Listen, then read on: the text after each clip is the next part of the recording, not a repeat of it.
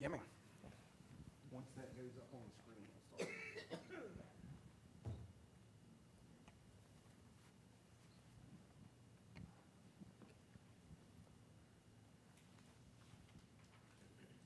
Okay.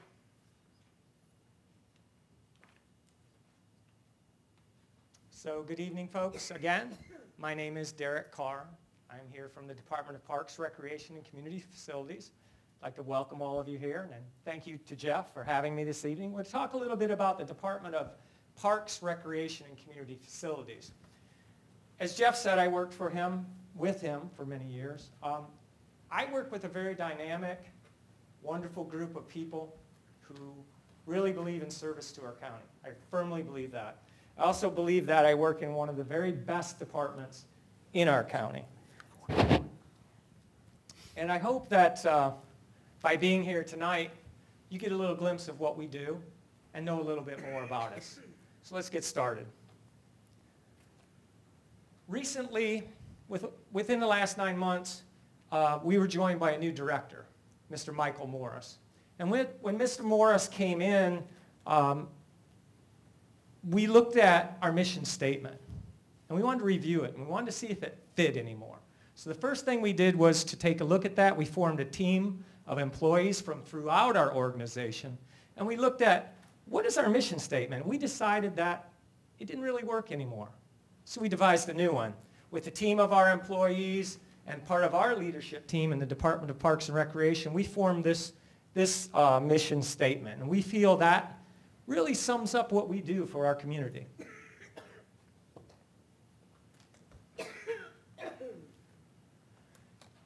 In addition to a mission statement, Mr. Morris asked to come up with some purpose statements for our department. What is our purpose? What is it we're really here to do for our citizens? And these are the things on the screen that we came up with. This was also done by a team of employees put together from across our department, and also talked about and discussed during our own leadership team meeting. So here's what we came up with.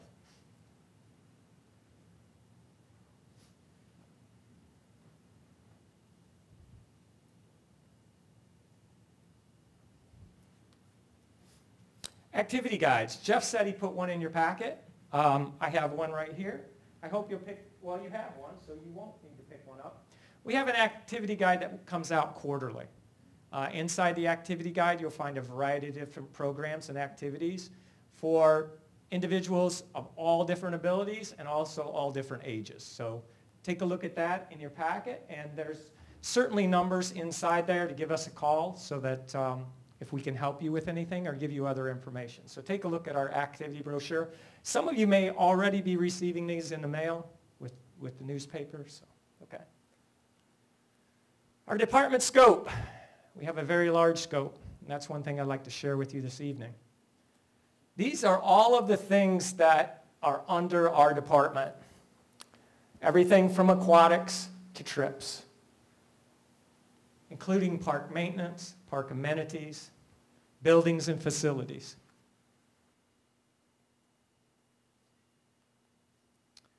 Our responsibilities include, and you can read those there, 19 parks, 55 athletic fields, 10 playgrounds, 7 tennis courts, 4 community centers, 3 boat ramps, and multiple buildings. Let's talk a little bit about our aquatics. We have 2 swimming pools, Woodlands Pool, along with the Mark Lindsay Pool at Curtis Park. Some of you may have visited those. We also have waterfronts. Aquia Landing would be one. Some of you maybe have been there. Historic Port of Falmouth. And the newest one of all of these is Lake Mooney. I don't know if anyone's been to Lake Mooney. Lake Mooney is a beautiful reservoir.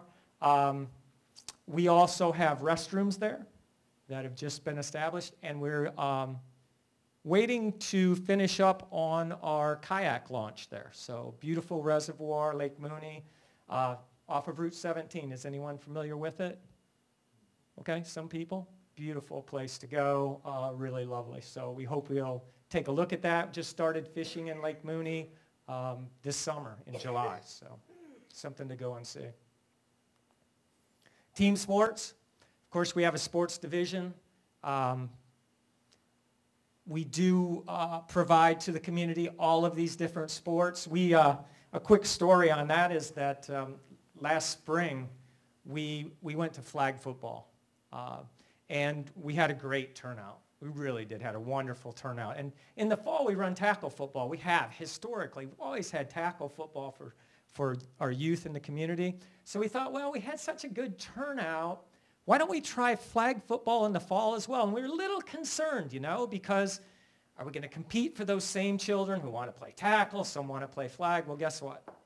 Our numbers went up in tackle, and I think we had around 250 additional children sign up to play flag. So it worked out really well. We're running both programs simultaneously in the county, so children and parents can choose between either flag football now or tackle football in the fall. So we're really excited about that, and that's something new our sports division is doing.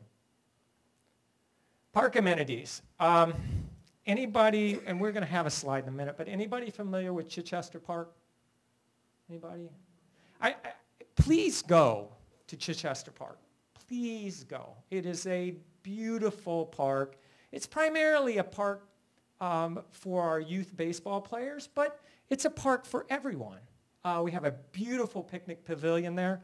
But just last year, we opened an inclusive playground.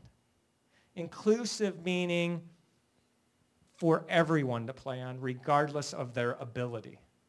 It's a beautiful playground. The picture down at the bottom is the celebration that day when we had groups together. We worked together with the schools. We worked together with various vendors to have an opening that day to unveil the playground. It's a wonderful playground. It's the only one in the area, and I think we're really fortunate in Stafford County and thankful to have that playground for our community. Park maintenance. So our park maintenance, they maintain all of our parks. They do snow removal at our fire stations. They do snow removal at this building. They are very involved in our community. So in addition to the upkeep of our parks, they have many other varied duties that they're involved with. There's a picture of Chichester Park. As you can see, it's a 4-diamond complex. The fifth diamond to the left, that's a 90-foot field, so that's a Babe Ruth age field. But just a really beautiful park. I really encourage you to take a drive out there and take a look at that park. It's really, really something to see. Embry Mill. Some of you may be familiar with Embry Mill. It's our newest addition to our parks. Through the vision of our Board of Supervisors, this construction took place, I believe we opened now just over a year ago. We now have 8 synthetic turf fields there and 2 grass fields. Tuesday night it was, I think we had something on every single field, whether it was youth football, soccer, a multitude of activities going on. As I told you, we have flag and tackle going on. They all play there at Embry Mill. So really exciting. Another beautiful park you should go and see. Beautiful amenities for our community. Duff's Dog Park opened in 2015, as you can see. The dog park has actually 3 different parks within the dog park itself. So it shows you there what the different weights are for the dogs. It's the first of its kind in Stafford County. We get very good reviews about our dog park, so if you have a dog and you want to go down and take your dog off the leash, encourage you to go down to Duff's and check out our dog park. History and culture. That was another one of in our purpose statement. We have these amenities, certainly. I don't know if you've been to Rouser and seen the Rouser mural. The mural was dedicated during the 350th celebration. I encourage you to go to Rouser to see the mural. If you haven't been to Government Island, of course, that's a wonderful walk. Our Stafford Civil War Park, we've just added a new pavilion there, so that's something to go and see. Another park that is relatively new in our community. And then, of course, Shelton's Cottage. And Shelton's Cottage, I don't know if you are familiar with that, that's down on River Road. So those are our history and culture, the different things that we maintain. Community facilities. So this is the part of our name, Parks, Recreation, and Community Facilities. This is something that we do that a lot of people don't realize that we do. So we have some of the greatest, most innovative employees who maintain this building we're sitting in, who make sure that it is clean, that the temperature is comfortable, that the lights stay on. And I'm making this very simple, of course. It's very complex. This is a very big building. But they also do these same things at our public safety building, at the courthouse, in the Chichester building. They do this at our firehouses, which we also, I should have mentioned when we talked about snow removal, and I may have, but we remove the snow. During the snow episodes, Parks and Recreation is moving the snow from the firehouses in case there is an emergency to assist them to get out to help our citizens. So we work together. But our department actually maintains these. And one area that people sometimes don't realize is Parks and Recreation maintains the libraries in Stafford County. We do the maintenance there. The libraries, of course, are run by the Rappahannock Regional Library System, but we have folks that go there and do maintenance at the libraries. Community recreation. Anybody ever heard of pickleball? All right, we've got some pickleball people here. So, had the opportunity to attend the national conference just a week ago, and folks there wanted to talk to everybody about pickleball, and I was proud to say that we know about it in Stafford. So pickleball is a great game. It's for individuals of all ages. It's played with a paddle. It's a combination of tennis, badminton, and ping pong. Yeah, it's a variety of the rules, right? And has a whole group unto itself. I will tell you, we started with 7 players in Stafford County, I think several years ago. We started with 7. We have over 100 people playing pickleball. I'm proud to tell you that Stafford County had it first, and we received a call from Fredericksburg. They'd like to know more about it. We received a call from Spotsylvania that we'd like to know more about it. And now there's a whole regional pickleball association, and you can play in Fredericksburg, Spotsylvania, or Stafford. So pickleball just took off like crazy. And it's a great game for all ages. It really is. Of course, we have all of those other things. One of the big things that Community Rec is in charge of are our special events. I don't know if anyone has ever been to the July 4th Spectacular at Pratt Park. Anybody? The fireworks, the day's events, that's all comes under our Community Recreation Division. Concerts, summer camps, things of that sort. There's a few of our special events right there. Camps and classes. This is primarily another piece of our community recreation group. Community recreation right now, I will tell you that there's a real emphasis in recreation now for health and wellness. The trend overall for recreation professionals is to bring health and wellness to our community. So I think what you'll see more and more is kayaking. We're offering more hiking trips. We had adults who went snow tubing last year. We had adults who went zip lining. We're realizing, folks, that we have people who want to do active things in our community, and we're looking to provide those things for our community. So we're doing a lot of different things. And you can find those all again in our brochure. Teen Service Learning Program. This came out really well. We did a study with a company called Greenplay. And one of the things that Greenplay, when they came in and did the study of our programs and our facilities, they told us that we needed more teen programming. And this, I will share with you, tends to be a group that's difficult once they become teenagers to get them to come in. First of all, they're very active. I think we'll all agree with that. And they have many other activities. But this is one project we put together that worked very well. We brought a group of teens in. They picked teen service projects, And they went out and did those projects, and we had a great group, and it turned out to be a really good program. So we are moving in that direction as well. As in addition to the active adult programming, we're looking for more teen-related programming within our community. Gymnastics and cheer. Down on Route 17, across from the commuter lot, Falls Industrial, we are currently we have a gymnastics center. I will tell you that this makes us unique as far as recreational programs, as far as county recreational programming goes.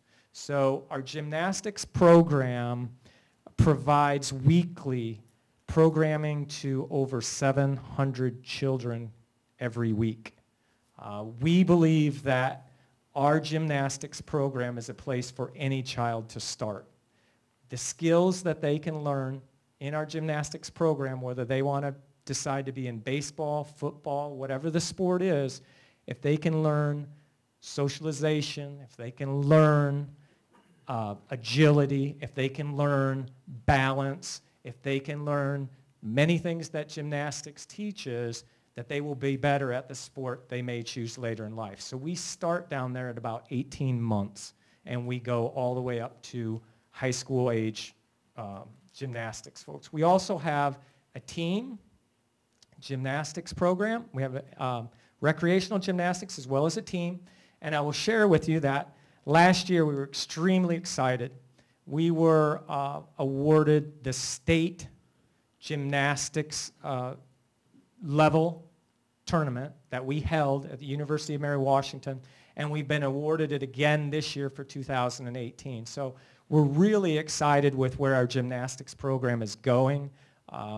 Gymnastics program, again, serves a wide variety of children. And it's not just for girls. This year, excited to tell you we started a boys program. We have 12 boys down there, and they are so excited. We're gonna have them on a team as well, so they're gonna compete. And these boys are something else. We have some, anybody familiar with American Ninja on TV? So we have some ninja equipment that they go on to, and they love it.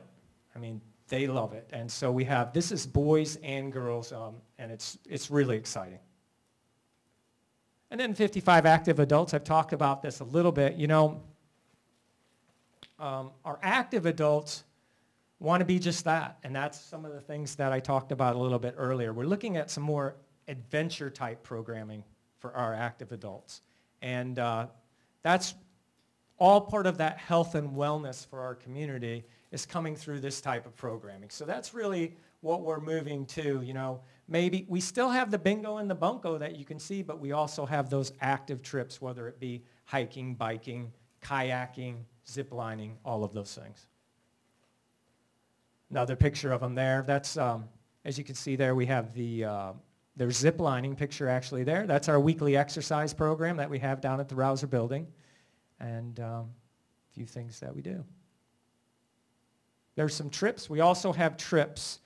So we have been, I don't know if anybody has been on a trip with us that's here. Have you folks? Great. We take trips and have since I've worked here in the county, and we go a variety of places. We've been Hawaii, we've been to the Caribbean, we've been to Europe once, but throughout the United States many times. So if you're interested in trips, you want to go with a nice group, meet some new people, they're in our booklet. We also have a great group. Community recreation, in case you don't know, is down at the Rouser building. So I encourage you to stop in there, talk to our staff. They can tell you more about our trips and activities. And here's just a map of Stafford County parks and community facilities. Shows you where our different facilities are located throughout the county.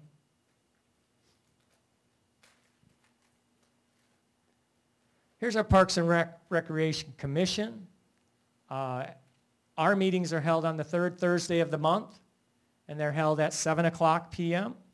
Generally, they are held at the Courthouse Community Center, which is just across the street. However, I encourage you to give us a call or check our website if you're interested in attending a meeting. Sometimes the meetings will go to a different facility for any number of reasons, but generally they are at the Courthouse Community Center. So here are a few of the things that we're looking to move ahead on. Additional space. Again, I mentioned fitness and wellness programming, Musselman Park, expansion at Duff Green Park, Padawamick Park, and the Belmont Ferry Farm Trail. Just a few of the items that we're looking ahead to. And that's all I have.